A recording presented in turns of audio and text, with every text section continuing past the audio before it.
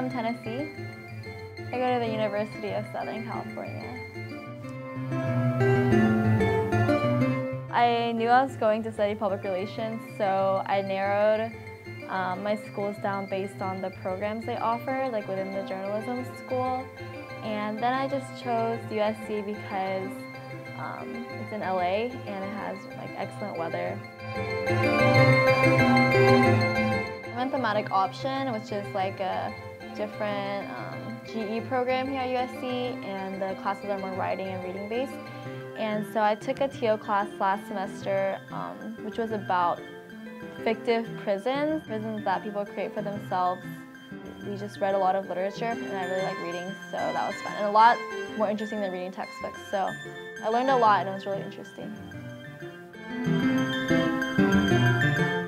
When I think back on college, it's just like kind of hectic and crazy, but one of my good memories I actually just remembered because it happened like there in Taper, but we met Josh Radnor, who plays Ted in the amazing TV series How I Met Your Mother, and he was here giving like a lecture or something, and so like I went, and it was awesome to see him, like to see someone on TV like in person in like this room, and it was really great. And he talked about his independent projects, which were really cool, and he showed like clips of the movies he directed and everything. So it was just really crazy to see him, and I love How I Met Your Mother, so that was really exciting.